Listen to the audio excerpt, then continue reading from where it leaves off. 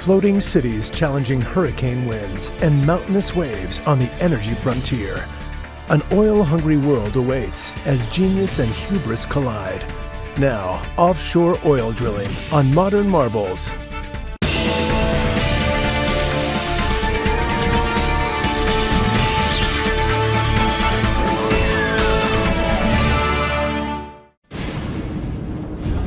The history of drilling for oil offshore is full of booms, busts, boondoggles, and bankruptcies.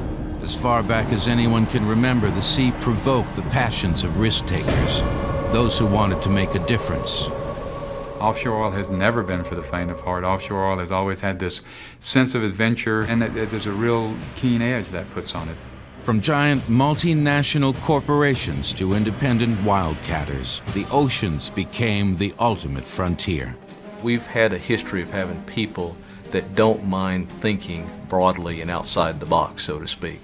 There were no rules, no regulations, just go out and do the best you can and hope it works. Fueled by the world's growing demand and dependence on cheap oil, the pioneers pushed farther and farther offshore into remote and hostile environments. Some people compare what we're doing in deep water today to what people are doing in outer space. The oceans and their vast reserves still embody the greatest challenge and reward for those brave or cavalier enough to explore them. One of the striking things is the extent to which this is a fraternity. It's people who have literally grown up and gone out deeper and deeper together. The history of offshore oil is brief, yet bountiful. Lots of crazy notions turn into brilliant ideas that materialize in mythic proportions. The pioneering spirit of drilling for oil offshore began 24 hours after World War II ended. The rationing of gasoline was lifted, and America celebrated the wonders of oil. America was ready to roll after World War II. People had been waiting 10, 15, 20 years of depression. They'd been fighting wars for 4 and 5 years away from home. They wanted to come back and get on with their real lives, and the oil industry had grown steadily from the 1880s forward, but it was really primed to boom after World War II with the growth in highways, the urge to get out and travel. After the war, demand for oil far exceeded supply. Drivers took to the roads at such a rate that gasoline sales nearly doubled by 1950. By now, oil had exceeded coal in meeting America's energy needs. It's the wildcatter idea to go find oil. It's very obvious that bigger fields can be found offshore than on the land onshore that's been explored so thoroughly. So that's a big attraction. Where do you find some bigger fields? For millions of years, everything from dinosaurs to dead plants have accumulated on the seafloor. Through time, heat and pressure turned this organic material into petroleum, which has been trapped in reservoirs by layers of rock. The Gulf of Mexico was an ideal place to start drilling offshore because it had a relatively shallow and gently sloping seabed. Many of the most popular areas for oil and gas exploration today are what we call historic deltas, just like the Mississippi, where you've got a lot of junk coming out and being deposited. The Mississippi River basically collects all of the silt and sand and other type of things from the mid parts of the United States and comes out and dumps it. And it's been going on for millions of years. So the sands that we need to be able to ultimately trap oil and gas are there and have been laid down over the millions of years. And it's just a rich, very rich environment for hydrocarbons. At the birth of the Gulf of Mexico offshore industry, it's clear that the primary constraint on development of these offshore fields will be how much it costs to drill exploratory wells. The first concept was to actually build some sort of board road out over the marsh or swamp, build a foundation, a piling, and put the rig on it. And that was a lot of construction. And so then the idea came, let's dig a canal and put your rig on a barge and float the barge out there. In fact, barges of all kinds were left over from the war and in great supply when engineers hired by Kerr-McGee converted a surplus Navy landing craft into a low-tech hybrid drilling rig. In October 1947, 10.5 miles off the Louisiana coast, they struck oil. For about 5 years, the companies have more success with this system where they have the old converted World War II ships that are half mobile and half permanent. They build a small platform with a tender, they call it, and the tender holds most of the equipment and most of the men, and if you don't find oil, you can at least tow the tender vessel somewhere else. The trouble is, if you have to build a fixed structure every time you want to drill a well, it becomes very expensive. And the deeper the water, 25 feet would be 5 times as expensive as building something in 10 feet of water. In this period, those are just giant economic costs, and if you can't find a way to salvage some of the costs, you just can't compete with the onshore drillers. And it's fairly clear in the early 50s that either that question will be resolved or the offshore business will not grow. In 1954, a young Marine superintendent named Doc Laborde designed and built his own offshore drilling rig. His vessel, which was named Mr. Charlie, drilled its first well in 40 feet of water. It was one of the earliest mobile offshore drilling units. Designed to explore for oil in shallow water, several compartments in the barge were flooded, causing it to sink and rest on the sea floor, while the workstation on columns remained above water. If oil was discovered, a platform could then be built to produce the oil. If oil was not discovered, Mr. Charlie pumped the water out, packed up, and moved on to the next prospect. Between 1954 and 1958, more than 30 submersibles were built, each one different from the others. Mr. Charlie continued drilling until it was retired in 1990 and turned into a museum. By permanently mounting a drilling rig on a submersible barge, oilmen were able to move from well to well in a matter of days. This innovation not only separated the functions of oil exploration from oil production, but it lowered the cost of exploration, which helped make offshore oil a viable commodity. At the bottom is money. Control of the land meant money, and they didn't have much understanding at all in the early 50s how much money, but it was clear there was money to be made by leasing the land. In 1953, Congress passed the Submerged Land Act, which divided continental waters in two. The area within a 3-mile limit was given to the states, and the rest given to the federal government. This piece of legislation generated enormous revenues for the government, second only to income taxes. Offshore oil exploded. By 1957, there were over 100 new mobile drilling units. If offshore oil was going to continue to remain competitive with onshore oil, they would have to find ways to be more efficient and cost-effective. The solution was the lighter and less expensive jackup rig. The jackup is basically a floating barge with legs that are attached to the barge. So when you get to your drilling location, you jack the legs down to the ocean floor and then raise the barge up out of the water. And that way you have a stable drilling platform in which to conduct your drilling operations. The innovative jackup rig attracted the attention of a young oilman from Midland, Texas. We worked out a deal with Letourneau, who had a new kind of offshore drilling rig, 3-legged rig. None of the major companies or drilling contractors would touch it, so we kind of gambled and built the first and second and third. With little or no solid information about wind and wave strength in the Gulf, the prospectors and their rigs were vulnerable to disaster. Our timing was good. We suffered a couple of setbacks. The third one or fourth one disappeared in a hurricane. I mean, it just vanished. We'd taken the people off, and it was gone. $6 million investment. Currently, operators and contractors use jackups to drill most offshore wells. Apart from the legs and the jacks, the platform resembles that of a standard drilling barge. Through the years, different jackup designs have increased their water depth from 80 feet to almost 400 feet. It's an amazingly creative era for that mobile drilling technology, and the reason it's so important, so a lot of people have an incentive to work hard on mobility so that you can find the oil and move on and then have a permanent platform built wherever you find it. We had some ups and downs, but I liked it. I loved the business. It was pioneering. There are currently nearly 400 jackup rigs prowling the world's oceans in search of new oil. It's been said that a drilling rig is nothing more than a portable hole factory. be it large or small, offshore or on, its main job is drilling wells. In 1883, spiritualist H.L. Williams didn't even need to drill a hole to find oil after a modest earthquake sent a spurt of the stuff as large as a man's arm right out of the ground near his home several miles southeast of Santa Barbara. Eventually, Williams and others started drilling plenty of holes, and by 1895 there were 28 oil wells producing 16,904 barrels a year.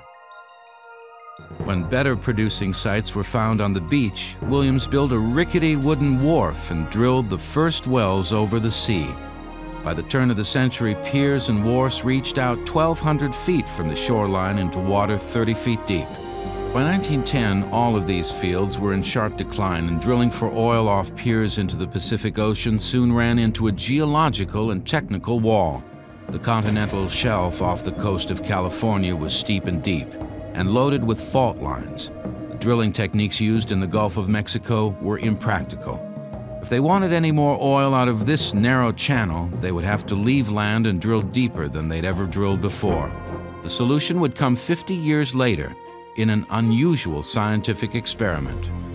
It was a glorious age for science in the late 50s and early 60s. We're looking at space adventures, and they thought of the Moho project as the exploration of inner space, they called it. If we were going toward the moon, as we thought we were, why not go toward the center of the Earth?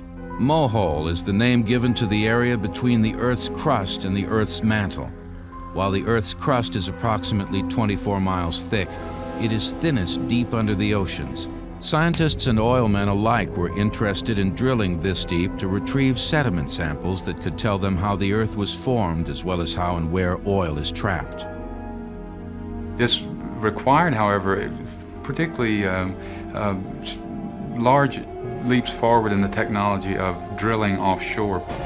The project presented an enormous challenge: how to drill to a depth of 25,000 feet at a site covered by more than 15,000 feet of water, when at the time 200 feet of water was considered a test of technology.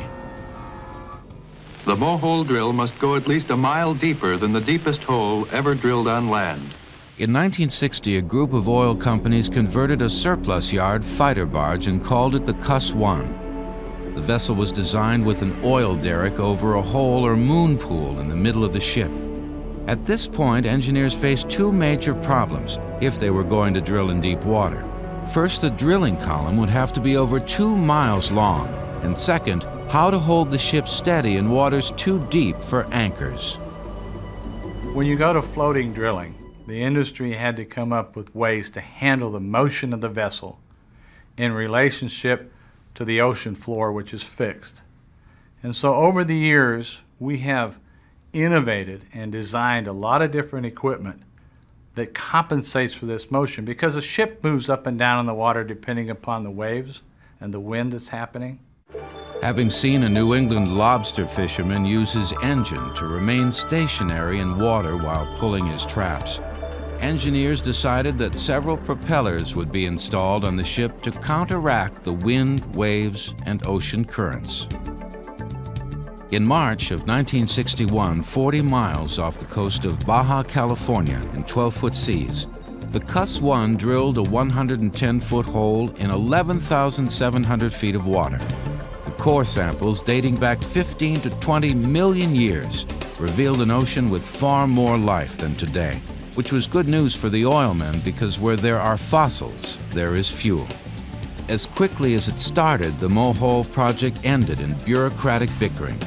While the project did not drill to the center of the Earth, it did put Santa Barbara at the center of offshore oil drilling, which was remarkable considering the 100-foot depth that was manageable from offshore rigs in the Gulf at the time. Not counting the oil produced off the piers at the turn of the century, California produced its first offshore oil in 1962. The market for marine drilling took off. After several years of drilling successfully, ships were developed with larger hulls and bigger drilling platforms. Positioning was aided by the use of a taut wire system attached to the sea floor. Any change in the angle signaled a series of thrusts from the propellers to push the vessel back into position. With drill ships, man could now begin to explore for oil almost anywhere on the planet. and still the technology improved. And at the heart of much of the 1960s forward technology in offshore, and indeed in the industry as a whole, is the growing use of sophisticated computers. At the edge of offshore technology during the last 40 years is seismic data, which was directly affected by the computer revolution in the 60s. You've got to have a picture. You've got to have some a priori idea of what you're drilling for. And I think that the reason that we've come so far in a relatively recent amount of time is that those pictures are getting better and better. What people are looking for is areas where oil or gas are likely to be trapped. In the very early days, they'd toss a stick of dynamite over the side of a boat towing sound sensors behind it. The sensors measured the time it took for the sound of the explosion to travel to the bottom of the water and back up to the boat. These sound waves were recorded and made into a picture or structural map of the subsurface. In the beginning, all oil men had was a crude picture with bumps on it. A lot of the early oil was found on what I like to call bumpology. So many of the early discoveries we saw all around the world were drilling bumps on the surface, if you will. The bumps on earliest seismic pictures indicated rock formations on the ocean floor that could possibly trap oil and gas. But a lot of those bumps were a bust, an estimated 1 in 15 produced oil, which is an expensive drilling ratio. For years in the Gulf of Mexico, we worked down to a certain economic basement, if you will. That's as far as we could see. Anything beneath that in the subsurface we didn't pay any attention to because we had no idea what was there. But as sound imaging and computer capabilities improved, so did the quality of the information in the bumps.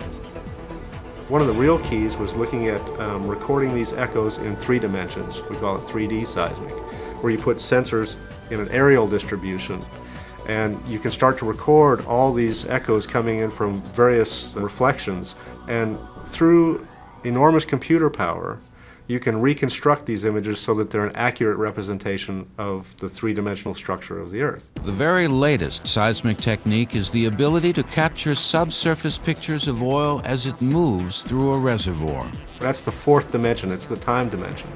The greatest thing about this today is that historically we've been very inefficient in producing our reservoirs. Maybe 30 to 35% of the oil in place when we discover it can we get out of the ground. Partly because we can't see it, partly because it's not produced properly. We pump too hard here and not hard enough here. 4D hopefully will allow us to push that efficiency up to maybe 50, 60, 70%. So we don't have to find new reserves. We have to produce the ones we've already found better.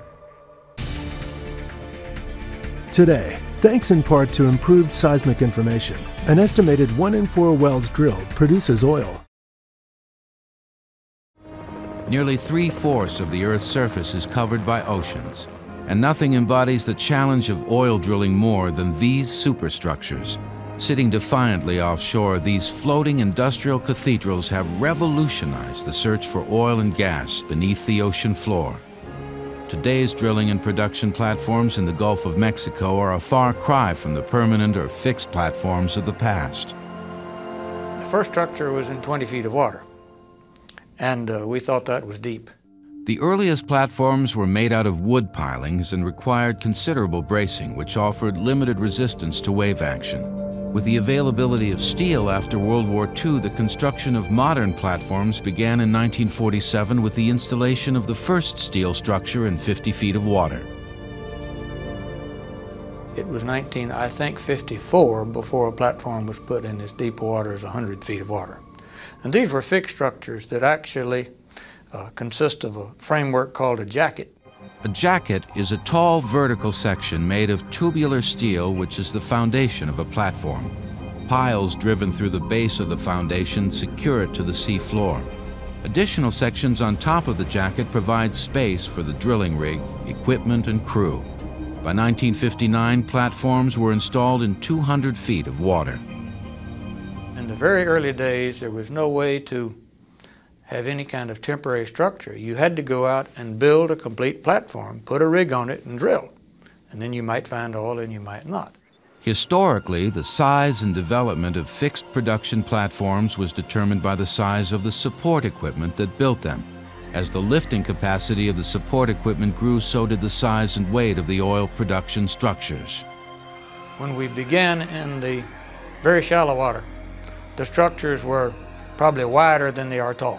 But as we moved out into deeper water, the structures, to keep the cost within reason, you had to make them thinner, and so they became more tall and more limber. Fixed platforms of all sizes are constructed the same way today as the pioneers first built them. The jacket for Bullwinkle, the tallest offshore fixed platform in the world, was constructed in one piece in Texas in 1988. The 77,000-ton jacket was loaded onto a barge and towed 332 nautical miles to the production site in the Gulf of Mexico. Bullwinkle was positioned on site, and under the watchful eye of nervous engineers, the structure was launched slowly off the barge, gradually sinking under its own weight. 90 seconds later, the skyscraper-sized structure was afloat over the place where it would be attached to the ocean floor. Engineers opened flood valves that allowed water into the lower chambers of the tubular legs, bringing the massive structure into an upright position. Today, Bullwinkle stands nearly 300 feet higher than the Sears Tower in Chicago. Drilling in depths of 18,000 feet beneath the ocean floor, this superstructure is capable of tapping oil reserves almost 2 miles away through an innovative technique called directional drilling. With a 60-well capacity, Bullwinkle produces 200,000 barrels of oil and 306 million cubic feet of gas a day. That's the exciting aspect of the thing. We're doing stuff that people never thought was possible. Since 1947, more than 6,000 fixed platforms have been installed offshore in 55 countries around the world. By 1989, the year after Bullwinkle was installed, removal of fixed platforms outpaced installations in the Gulf of Mexico for the first time in history. But the next step offshore was already underway. We're reaching the end of the fixed platform area. That doesn't mean as oil is found in the 400 and 600 and 1,200 feet of water, the fixed platform is not going to be the choice. But the real pioneering now is in the floating drilling. Located 125 miles east-southeast of New Orleans, Ram Powell is a $1 billion state-of-the-art floating drilling and production platform.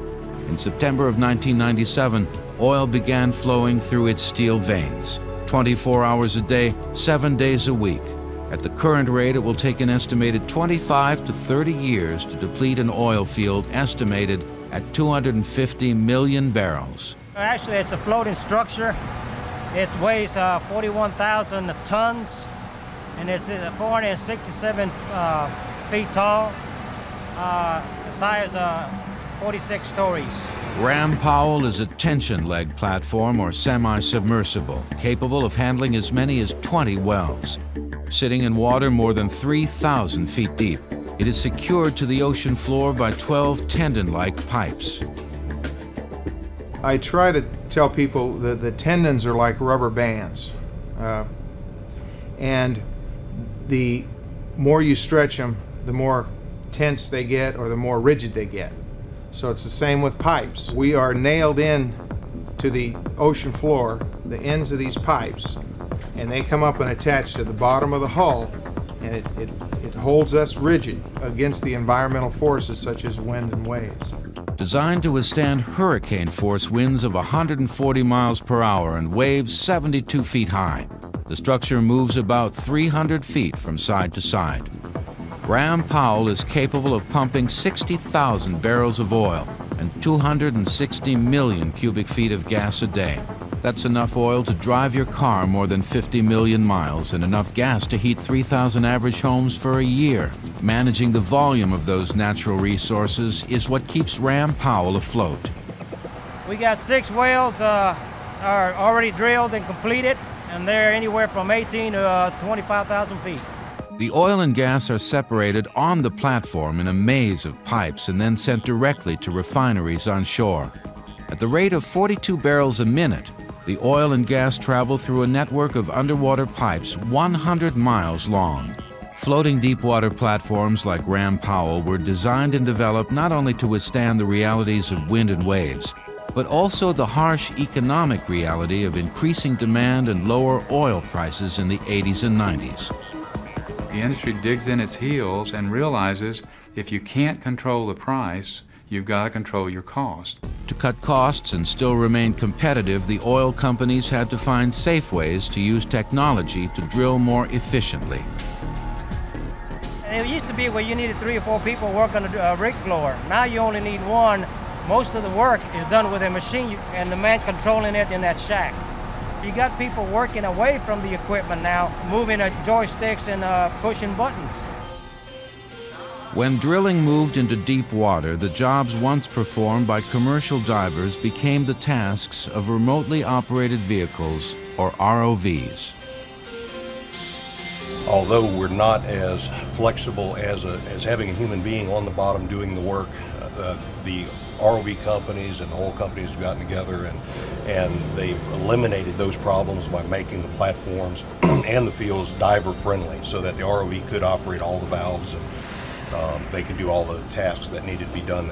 About the size of a sport utility vehicle, this ROV is equipped with 6 cameras, arms capable of lifting 600 pounds, and wrists that can turn 360 degrees, and it never complains about working under pressure. The pressures at 3,200 feet are about 1,600 pounds per square inch, which would crush a human being if he was able to go to that depth. The dexterity of the vehicle's arms and wrists are remotely controlled by a master arm above. We open and close valves. We can do everything from cutting cables to ropes to installing hydraulic jumpers and electrical cables. While technology has automated much of the work aboard Ram Powell, it has also influenced the daily life of the 110 permanent employees who consider this platform home. They eat, sleep, and work out here almost 6 months of the year. We work 14 days on and 14 days off. So we come out and work 12-hour shifts, 6 a.m. to 6 p.m. or 6 p.m. to 6 a.m. because it has to be manned 24 hours a day.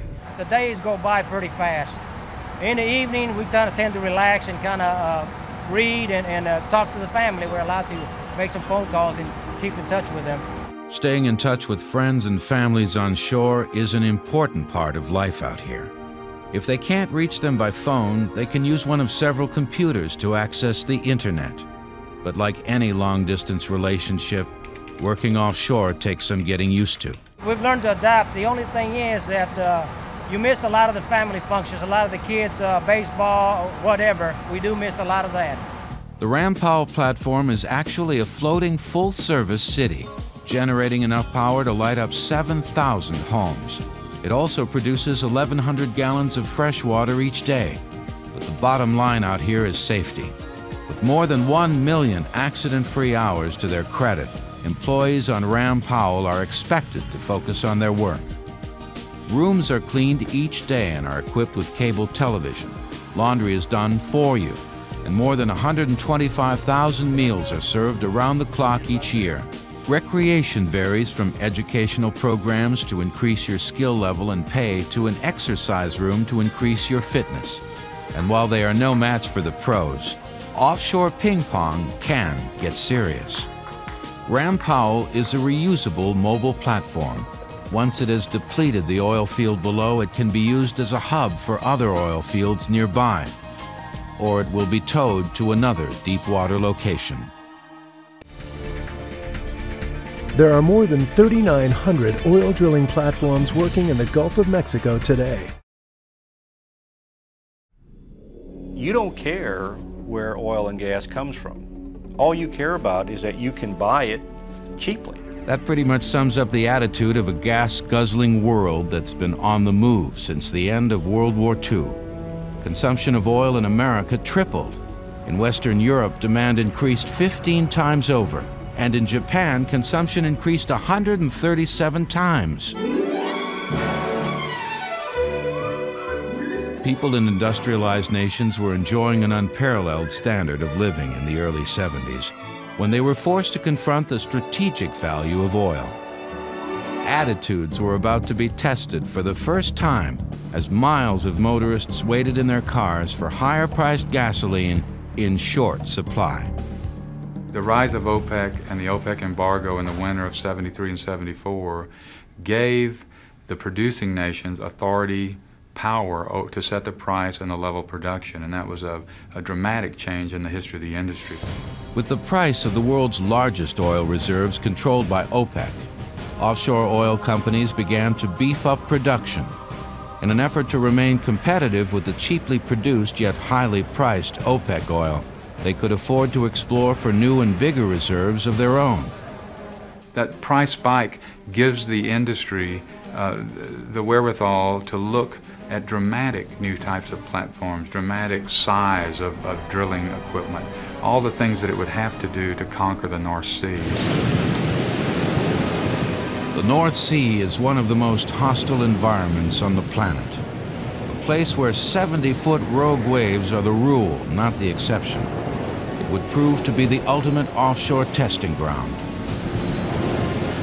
We have a little bit of a saying in the oil field is that if it looks to be a real desolate place or a harsh environment, that's probably a place that you're going to find oil or gas. In 1970, Phillips announced that they had discovered a giant oil field of more than 1 billion barrels in the Norwegian sector of the North Sea, enough to supply the entire world's energy needs for 20 days. The jackup rig Gulf Tide was converted into a production platform and was soon producing 40,000 barrels a day from wells located 10,000 feet beneath the surface. Phillips finally had its feet planted firmly on the floor of the next frontier. What happened, we had the one successful discovery, which is what is now called Ekofisk Field, but that gave them encouragement to continue drilling, and in fact, other fields were developed. So what started out as a very simple 3 or 4 platform concept quickly grew into what eventually turned out to be 25 plus platforms out in the immediate, what we call greater Ekofisk area. The weather conditions continued to haunt them, as did the vastness of their discovery. On April 22, 1977, North Sea pioneers were hit with the unexpected when a well on the Ekofisk Bravo platform blew out of control. 100 men on board the platform jumped overboard into the icy waters after the oil ignited. The blowout spit an estimated 125 tons of oil into the air in the first 48 hours. A safety valve at the sea floor had not been installed correctly. The expression a little bit that I remember when I was there and some of the old guys was, the only thing between you and hell is that valve, and that's exactly what the case is. The blowout lasted for 8 days and tossed an estimated 22,500 tons of oil into the air. There were serious consequences, but luckily no loss of life. Really, one upshot was that the regulatory process tightened up dramatically after the incident. Under strict new safety measures that included better firefighting procedures, the delicate balance between risk and reward continued on a grand scale. During the heyday, we had in excess of 1,000 people living and working offshore Ekofisk at any one point in time. So that gives you some kind of sense of the enormity of the operation. But there was a problem.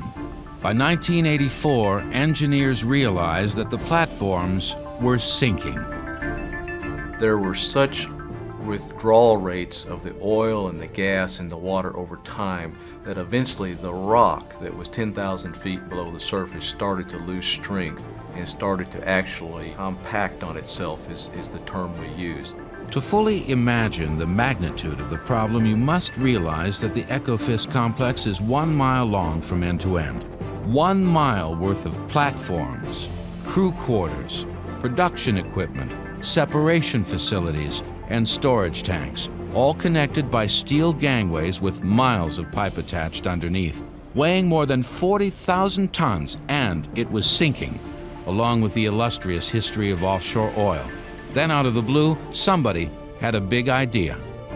No one would have ever thought something like that was feasible. But like a lot of things, it started to build up steam, and what turned out to be really a harebrained idea in the beginning, people started to believe in. What oil workers, engineers, stockholders, and breath holders started to believe in was the idea to actually jack up 6 of the 9 sinking platforms. Jack them up 20 feet, 4 of them at the same time. Jack them up, just like you jack up a car. Sort of. After extensive research indicated that further sinking was unlikely, the harebrained idea was about to come to life. In 1987, with the world watching, several thousand workers temporarily installed 100 hydraulic jacks with a lifting capacity of 700 tons each. With the weight of the platform supported by the jacks, welders cut out a 3-foot section from each leg. Computers activated and monitored the actual elevation. Once the elevation was completed, longer leg sections were moved into place and bolted down. Amazingly, the harebrained idea worked. The $3.5 billion operation stands as a unique feat, never attempted before or since in the history of offshore drilling. And after all of this heavy lifting, the only serious accident was the loss of a fingertip and 1 toe. Since then, Ekofisk has been expanded with the construction of 2 new platforms and another 50-well unit. What we see now is, in reality, is that the oil that we thought would end maybe toward the turn of the century is now expected to continue for another 30 years. So it was really a remarkable feat. In 1979, 40 miles off the coast of Norway and 1,000 feet of water, Norsk Shell discovered an even larger reserve containing more than 46 trillion cubic feet of gas, enough to supply 30 million homes with energy for 50 years. Retrieving it would revolutionize offshore production. Even before the gas field was considered commercially viable, Shell began building Troll, the world's tallest and heaviest platform in the calm, deep waters of Norway's fjords, safe from the force of nature's wrath in the North Sea. Reinforced with enough steel to build 15 Eiffel Towers, Troll's concrete base is as wide as 3 football fields and provides stability in the soft sea bed. Ever so slowly, 10 of the most powerful tugs in the world began to tow the largest structure man has ever moved from the relative safety of the fjord out to the tumultuous North Sea. The 174 nautical mile journey would take 6 days and was choreographed by 2 satellite systems high above. 4 days into the trip, ballast engineers flooded the huge chambers, beginning Troll's gradual descent in 1,000 feet of water. Tugs strained to hold Troll in position as it sunk to the bottom, permanently committed to its position on the Earth. In 1996, Troll began to bring up the equivalent of 600,000 barrels of gas per day. At its current rate, Troll can fulfill 25% of Europe's gas needs till the year 2010. The oil platform Troll is one of only a few man-made structures visible from space. Throughout its brief history, offshore oil has been driven as much by ingenuity, greed, and can-do attitude as it is by its need to supply the unrelenting demand for more and more oil. American motorists drive 2 trillion miles a year, a fact that shamelessly acknowledges that one of the real losers in the oil-fueled fight for the American dream is the environment. Santa Barbara is an interesting event in the offshore history. Certainly the most visible disaster in the history of offshore production. On January 28, 1969, a Union Oil Company platform 6 miles offshore was drilling almost a mile beneath the surface when it punctured a pocket of petroleum under high pressure. Oil exploded so violently it ruptured the seafloor and gushed out of control. When the oil spill actually occurred in 1969, it was one of those pivotal events that just happened to be at the right time in the right place to not only cause this community grave concern, but became the catalyst for probably the national, if not international, environmental movement. It wasn't just seeing the beach blackened, it was the horror of seeing thousands of animals suddenly washing up covered with oil. And then the gruesome realization that this was not going to go away overnight. Not only was the oil not going to go away overnight, it was not going to stop for the next 10 days, dumping a total of 3.5 million gallons of crude into the Pacific. The oil slick stretched for 20 miles down the coast and 40 miles out to sea. The California Department of Fish and Game reported the death of countless birds, fish, and other marine life. Cleanup required more than 1,000 people and 125 pieces of equipment to gather and vacuum up the oil. 500 truckloads of oil-soaked straw were taken to 3 different landfills. There was no denying that televised images of an environment suffocated by offshore oil had been permanently seared into the conscience of an outraged citizenry and a casually regulated offshore industry. And if you look at the history of offshore production from Santa Barbara toward the present, it's a fairly amazing record of learning how to be clean and doing it instead of talking about it. Offshore oil did indeed clean up its act. According to the U.S. Minerals Management Service, since 1985, 534 platform and pipeline accidents have spilled 29,881 gallons of oil along the California coast, a fraction of the oil spilled in the 1969 disaster. In the 1960s, everything was moving very fast. There were no real safeguards. It was just move full speed ahead because we need to have the oil, we need to have the money that comes from it. Today, there's a much more guarded reaction, sort of a balanced view towards both making sure that if you're going to produce economic gain off of your natural resources, that you watch for and look at what the potential impacts are, and that you weigh those long before you ever allow the development to start. The very nature of offshore oil production suggests that accidents will happen, and they do. Continued public and regulatory pressure have forced the offshore industry to develop more sophisticated ways of predicting trouble before it happens. High-tech solutions include everything from submersible cameras to ultrasound scanners that travel in pipelines. While there are no guarantees against future oil leaks, blowouts, and disasters, the offshore industry remains one of the most environmentally regulated throughout the world. The offshore industry's latest innovation is no exception. From the environmental standpoint, the vessel meets and exceeds all existing regulations to this day. You are looking at the future of offshore oil drilling.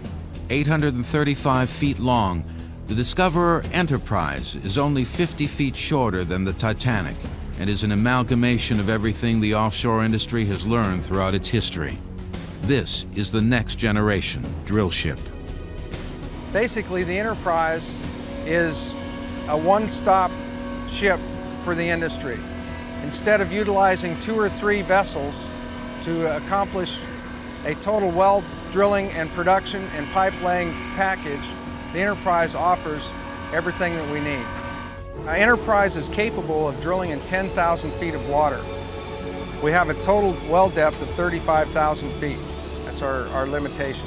If those are the drilling limitations, the expectations are even greater.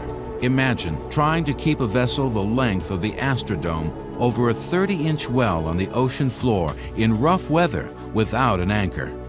These thrusters are 7,000 horsepower thrusters, pushing 110,000 tons of vessel through the water, achieving 0 drift when we do that. On the vessels in the past, you would achieve some type of drift off because there was not quite enough thrust to do that.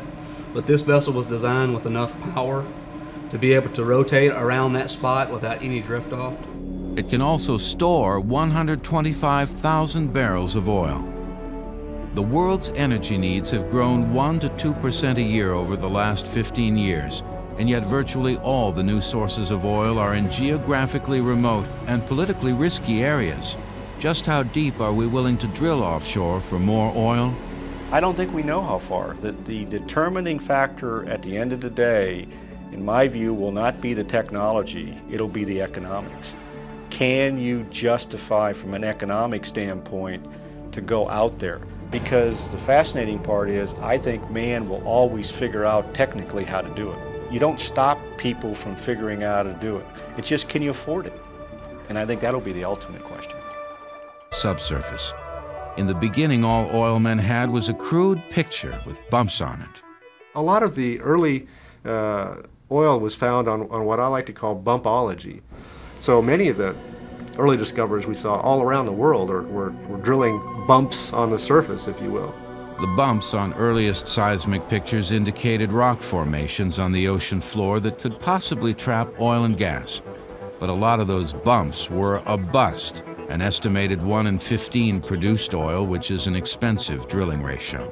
For years in the Gulf of Mexico, we worked down to a certain economic basement, if you will. That's as far as we could see. Anything beneath that in the subsurface we didn't pay any attention to because we had no idea what was there. But as sound imaging and computer capabilities improved, so did the quality of the information in the bumps. One of the real keys was looking at recording these echoes in 3 dimensions. We call it 3D seismic, where you put sensors in an aerial distribution, and you can start to record all these echoes coming in from various reflections, and through enormous computer power, you can reconstruct these images so that they're an accurate representation of the 3-dimensional structure of the Earth. The very latest seismic technique is the ability to capture subsurface pictures of oil as it moves through a reservoir. That's the 4th dimension, it's the time dimension. The greatest thing about this today is that historically we've been very inefficient in producing our reservoirs. Maybe 30 to 35% of the oil in place when we discover it can we get out of the ground. Partly because we can't see it, partly because it's not produced properly. We pump too hard here and not hard enough here. 4D hopefully will allow us to push that efficiency up to maybe 50, 60, 70%. So we don't have to find new reserves. We have to produce the ones we've already found better. Today, thanks in part to improved seismic information, an estimated 1 in 4 wells drilled produces oil. Nearly 3/4 of the Earth's surface is covered by oceans, and nothing embodies the challenge of oil drilling more than these superstructures. Sitting defiantly offshore, these floating industrial cathedrals have revolutionized the search for oil and gas beneath the ocean floor. Today's drilling and production platforms in the Gulf of Mexico are a far cry from the permanent or fixed platforms of the past. The first structure was in 20 feet of water, and we thought that was deep. The earliest platforms were made out of wood pilings and required considerable bracing, which offered limited resistance to wave action. With the availability of steel after World War II, the construction of modern platforms began in 1947 with the installation of the first steel structure in 50 feet of water. And then the gruesome realization that this was not going to go away overnight. Not only was the oil not going to go away overnight, it was not going to stop for the next 10 days, dumping a total of 3.5 million gallons of crude into the Pacific. The oil slick stretched for 20 miles down the coast and 40 miles out to sea. The California Department of Fish and Game reported the death of countless birds, fish, and other marine life. Cleanup required more than 1,000 people and 125 pieces of equipment to gather and vacuum up the oil. 500 truckloads of oil-soaked straw were taken to 3 different landfills. There was no denying that televised images of an environment suffocated by offshore oil had been permanently seared into the conscience of an outraged citizenry and a casually regulated offshore industry. And if you look at the history of offshore production from Santa Barbara toward the present, it's a fairly amazing record of learning how to be clean and doing it instead of talking about it. Offshore oil did indeed clean up its act.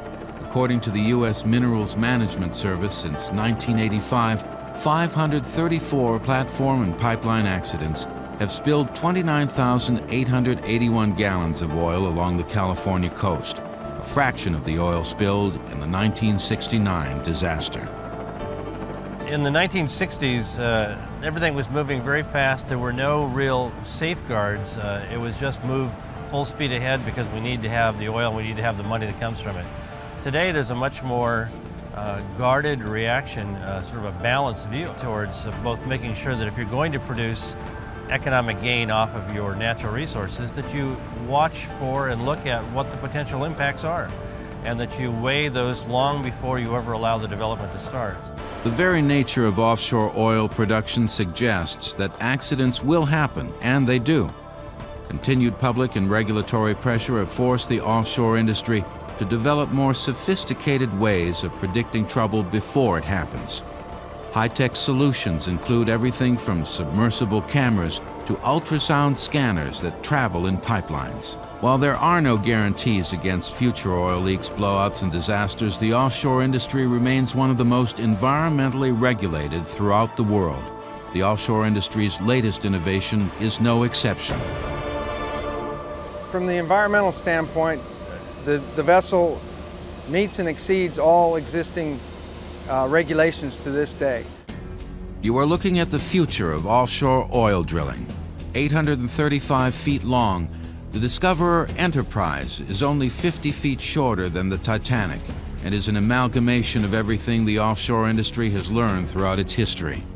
This is the several propellers would be installed on the ship to counteract the wind, waves, and ocean currents. In March of 1961, 40 miles off the coast of Baja California in 12-foot seas, the Cuss 1 drilled a 110-foot hole in 11,700 feet of water. The core samples, dating back 15 to 20 million years, revealed an ocean with far more life than today, which was good news for the oilmen because where there are fossils, there is fuel. As quickly as it started, the Mohole project ended in bureaucratic bickering.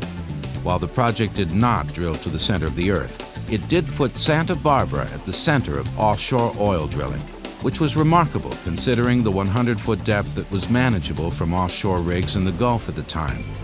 Not counting the oil produced off the piers at the turn of the century, California produced its first offshore oil in 1962.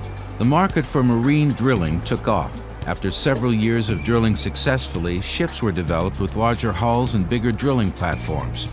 Positioning was aided by the use of a taut wire system attached to the sea floor. Any change in the angle signaled a series of thrusts from the propellers to push the vessel back into position. With drill ships, man could now begin to explore for oil almost anywhere on the planet. And still the technology improved. And at the heart of much of the 1960s forward technology in offshore, and indeed in the industry as a whole, is the growing use of sophisticated computers. At the edge of offshore technology during the last 40 years is seismic data, which was directly affected by the computer revolution in the 60s. You've got to have a picture. You've got to have some a priori idea of what you're drilling for. And I think that the reason that we've come so far in a relatively recent amount of time is that those pictures are getting better and better. What people are looking for is areas where oil or gas are likely to be trapped. In the very early days, they'd toss a stick of dynamite over the side of a boat towing sound sensors behind it. The sensors measured the time it took for the sound of the explosion to travel to the bottom of the water and back up to the boat. These sound waves were recorded and made into a picture or structural map of the subsurface. In the beginning, all oilmen had was a crude picture with bumps on it. A lot of the early oil was found on what I like to call bumpology. So many of the early discoveries we saw all around the world were drilling bumps on the surface, if you will. The bumps on earliest seismic pictures indicated rock formations on the ocean floor that could possibly trap oil and gas. But a lot of those bumps were a bust, an estimated one in oil fields nearby, or it will be towed to another deep water location. There are more than 3,900 oil drilling platforms working in the Gulf of Mexico today. You don't care where oil and gas comes from. All you care about is that you can buy it cheaply. That pretty much sums up the attitude of a gas-guzzling world that's been on the move since the end of World War II. Consumption of oil in America tripled. In Western Europe, demand increased 15 times over. And in Japan, consumption increased 137 times. People in industrialized nations were enjoying an unparalleled standard of living in the early 70s, when they were forced to confront the strategic value of oil. Attitudes were about to be tested for the first time as miles of motorists waited in their cars for higher-priced gasoline in short supply. The rise of OPEC and the OPEC embargo in the winter of '73 and '74 gave the producing nations authority power to set the price and the level of production, and that was a dramatic change in the history of the industry.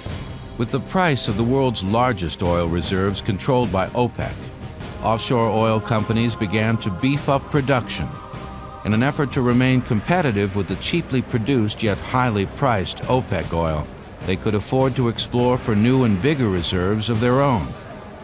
That price spike gives the industry the wherewithal to look at dramatic new types of platforms, dramatic size of drilling equipment, all the things that it would have to do to conquer the North Sea. The North Sea is one of the most hostile environments on the planet. A place where 70-foot rogue waves are the rule, not the exception. It would prove to be the ultimate offshore testing ground. We have a little bit of a saying in the oil field is that if it looks to be a real desolate place or a harsh environment, that's probably a place that you're going to find oil or gas. In 1970, Phillips announced that they had discovered a giant oil field of more than 1 billion barrels in the Norwegian sector of the North Sea, enough to supply the entire world's energy needs for 20 days. The jackup rig Gulf Tide was converted into a production platform and was soon producing 40,000 barrels a day from wells located 10,000 feet beneath the surface. Phillips finally had its feet planted firmly on the floor of the next frontier. What happened, we had the one successful discovery, which is what is now called Ekofisk Field, but that gave them encouragement to continue. 1,000 feet of water. Tug strained to hold Troll in position as it sunk to the bottom, permanently committed to its position on the Earth. In 1996, Troll began to bring up the equivalent of 600,000 barrels of gas per day. At its current rate, Troll can fulfill 25% of Europe's gas needs till the year 2010. The oil platform Troll is one of only a few man-made structures visible from space.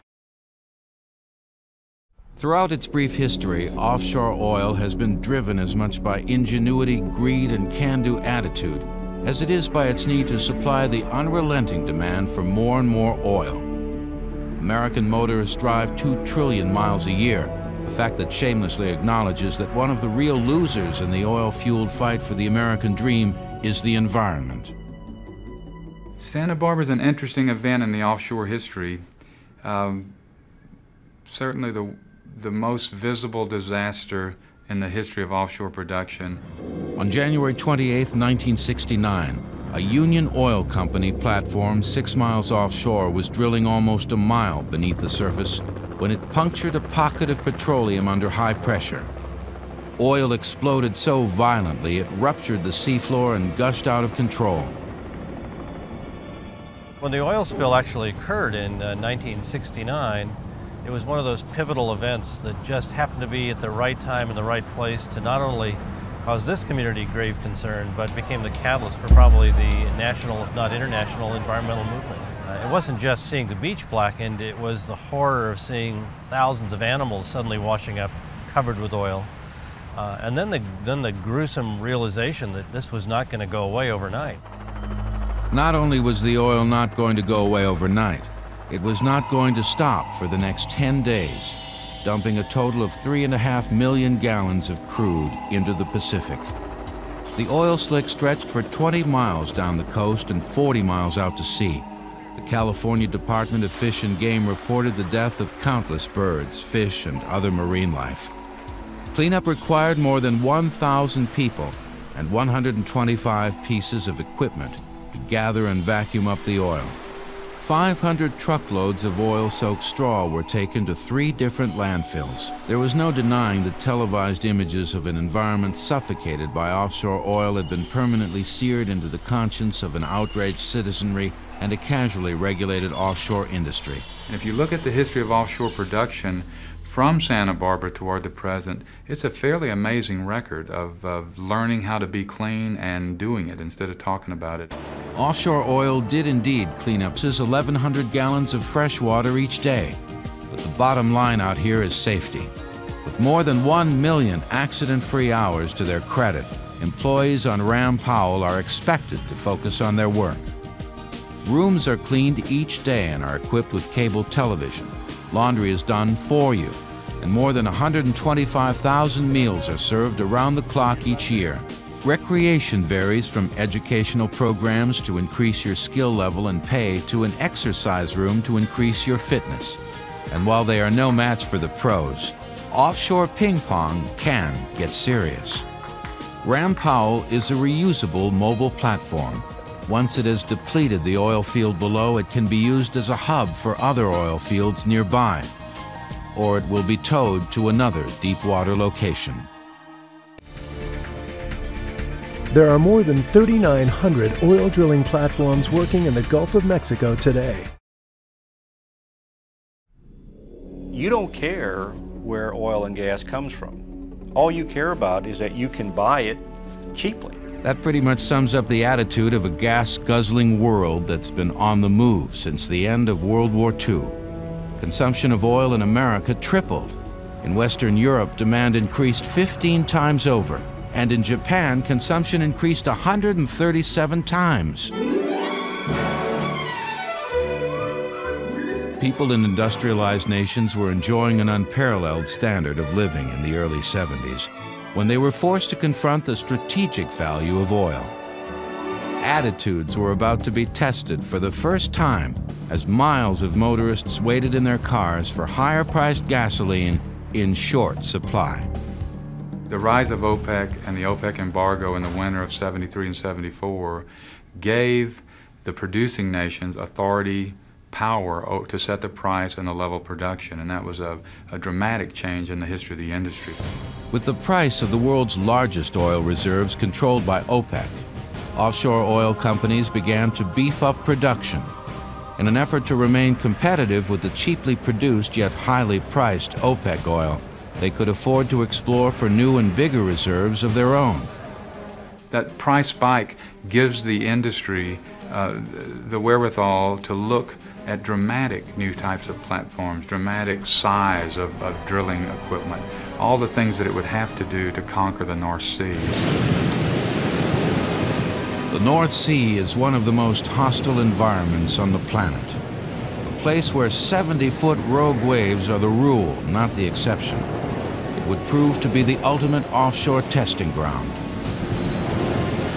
We have a little bit of a saying in the oil field is that if it looks expensive jackup rig. The jackup is basically a floating barge with legs that are attached to the barge. So when you get to your drilling location, you jack the legs down to the ocean floor and then raise the barge up out of the water. And that way you have a stable drilling platform in which to conduct your drilling operations. The innovative jackup rig attracted the attention of a young oilman from Midland, Texas. We worked out a deal with LeTourneau, who had a new kind of offshore drilling rig, three-legged rig. None of the major companies or drilling contractors would touch it, so we kind of gambled and built the first and second and third. With little or no solid information about wind and wave strength in the Gulf, the prospectors and their rigs were vulnerable to disaster. Our timing was good. We suffered a couple of setbacks. The third one or fourth one disappeared in a hurricane. I mean, it just vanished. We'd taken the people off, and it was gone. $6 million investment. Currently, operators and contractors use jackups to drill most offshore wells. Apart from the legs and the jacks, the platform resembles that of a standard drilling barge.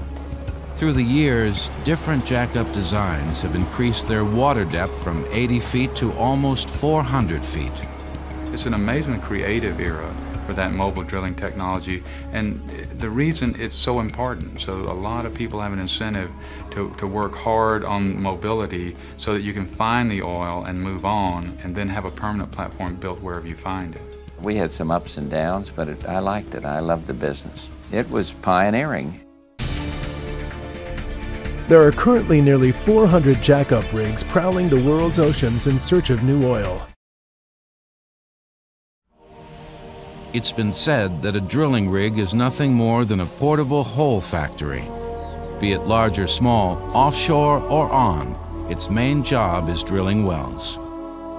In 1883, spiritualist H.L. Williams didn't even need to drill a hole to find oil after a modest earthquake sent a spurt of the stuff as large as a man's arm right out of the ground near his home several miles southeast of Santa Barbara. Eventually, Williams and others started drilling plenty of holes, and by 1895 there were 28 oil wells producing 16,904 barrels a year. When better producing sites were found on the beach, Williams built a rickety wooden wharf and drilled the first wells over the sea. By the turn of the century, piers and wharfs reached out 1,200 feet from the shoreline into water 30 feet deep. By 1910, all of these fields were in sharp decline, and drilling for oil off piers into the Pacific Ocean soon ran in. Amazingly, the harebrained idea worked. The $3.5 billion operation stands as a unique feat, never attempted before or since in the history of offshore drilling. And after all of this heavy lifting, the only serious accident was the loss of a fingertip and one toe. Since then, Ekofisk has been expanded with the construction of 2 new platforms and another 50-well unit. What we see now is, in reality, is that the oil that we thought would end maybe toward the turn of the century is now expected to continue for another 30 years. So it was really a remarkable feat. In 1979, 40 miles off the coast of Norway and 1,000 feet of water, Norsk Shell discovered an even larger reserve containing more than 46 trillion cubic feet of gas, enough to supply 30 million homes with energy for 50 years. Retrieving it would revolutionize offshore production. Even before the gas field was considered commercially viable, Shell began building Troll, the world's tallest and heaviest platform in the calm, deep waters of Norway's fjords, safe from the force of nature's wrath in the North Sea. Reinforced with enough steel to build 15 Eiffel Towers, Troll's concrete base is as wide as 3 football fields and provides stability in the soft sea bed. Ever so slowly, 10 of the most powerful tugs in the world began to tow the largest structure man has ever moved from the relative safety of the fjord out to the tumultuous North Sea. The 174 nautical mile journey would take 6 days and was choreographed by 2 satellite systems high above.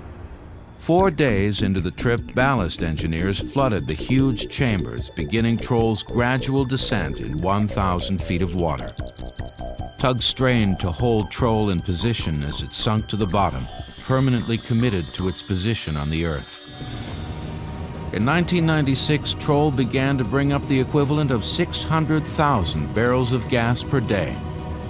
At its current rate, Troll can fulfill 25% of Europe's gas needs till the year 2010. The oil platform Troll is one of only a few man-made structures visible from space. Throughout its brief history, offshore oil has been driven as much by ingenuity, greed, and can-do attitude as it is by its need to supply the unrelenting demand for more and more oil. American motorists drive 2 trillion miles a year, a fact that shamelessly acknowledges that one of the real losers in the oil-fueled fight for the American dream is the environment. Santa Barbara is an interesting event in the offshore history. Certainly the most visible disaster. Expected when a well on the Ekofisk Bravo platform blew out of control. 100 men on board the platform jumped overboard into the icy waters after the oil ignited. The blowout spit an estimated 125 tons of oil into the air in the first 48 hours. A safety valve at the sea floor had not been installed correctly. The expression a little bit that I remember when I was there and some of the old guys was, the only thing between you and hell is that valve, and that's exactly what the case is. The blowout lasted for 8 days and tossed an estimated 22,500 tons of oil into the air. There were serious consequences, but luckily no loss of life. Really, one upshot was that the regulatory process tightened up dramatically after the incident. Under strict new safety measures that included better firefighting procedures, the delicate balance between risk and reward continued on a grand scale. During the heyday, we had in excess of 1,000 people living and working offshore Ecofist at any one point in time. So that gives you some kind of sense of the enormity of the operation. But there was a problem. By 1984, engineers realized that the platforms were sinking. There were such withdrawal rates of the oil and the gas in the water over time that eventually the rock that was 10,000 feet below the surface started to lose strength and started to actually compact on itself is the term we use. To fully imagine the magnitude of the problem, you must realize that the Ecofist complex is 1 mile long from end to end. 1 mile worth of platforms, crew quarters, production equipment, separation facilities, and storage tanks, all connected by steel gangways with miles of pipe attached underneath, weighing more than 40,000 tons, and it was sinking, along with the illustrious history of offshore oil. Then out of the blue, somebody had a big idea. No one would have ever thought something like that was feasible. But like a lot of things, it started to build up steam, and what turned out to be really a harebrained idea in the beginning, people started to believe in. What oil workers, engineers, stockholders, and breath holders started to believe in was the idea to actually jack up 6 of the 9 sinking platforms. Jack them up 20 feet, 4 of them at the same time. Jack them up just like you jack up a car, sort of. After extensive research indicated that further sinking was unlikely, the harebrained idea was about to come to life. In 1987, with the world watching, several thousand workers temporarily installed 100 hydraulic jacks with a lifting capacity of 700 tons each. With the weight of the Ram Powell is a tension leg platform or semi-submersible, capable of handling as many as 20 wells. Sitting in water more than 3,000 feet deep, it is secured to the ocean floor by 12 tendon-like pipes. I try to tell people that the tendons are like rubber bands. And the more you stretch them, the more tense they get or the more rigid they get. So it's the same with pipes. We are nailed in to the ocean floor, the ends of these pipes, and they come up and attach to the bottom of the hull, and it holds us rigid against the environmental forces such as wind and waves. Designed to withstand hurricane force winds of 140 miles per hour and waves 72 feet high, the structure moves about 300 feet from side to side. Ram Powell is capable of pumping 60,000 barrels of oil and 260 million cubic feet of gas a day. That's enough oil to drive your car more than 50 million miles and enough gas to heat 3,000 average homes for a year. Managing the volume of those natural resources is what keeps Ram Powell afloat. We got 6 wells are already drilled and completed, and they're anywhere from 18 to 25,000 feet. The oil and gas are separated on the platform in a maze of pipes and then sent directly to refineries on shore. At the rate of 42 barrels a minute, the oil and gas travel through a network of underwater pipes 100 miles long. Floating deepwater platforms like Ram Powell were designed and developed not only to withstand the realities of wind and waves, but also the harsh economic reality of increasing demand and lower oil prices in the 80s and 90s. The industry digs in its heels and realizes if you can't control the price, you've got to control your cost. To cut costs and still remain competitive, the oil companies had to find safe ways to use technology to drill more efficiently. It used to be where you needed 3 or 4 people working on a rig floor. Now you only need 1. Most of the work is done with a machine and the man controlling it in that shack. You got people working away from the equipment now, moving joysticks and pushing buttons. When drilling moved into deep water, the jobs once performed by commercial divers became the tasks of remotely operated vehicles, or ROVs. Although we're not as flexible as having a human being on the bottom doing the work, the ROV companies and oil companies have gotten together and they've eliminated those problems by making the platforms and the fields diver friendly so that the ROV could operate all the valves and they could do all the tasks that needed to be done. About the size of a sport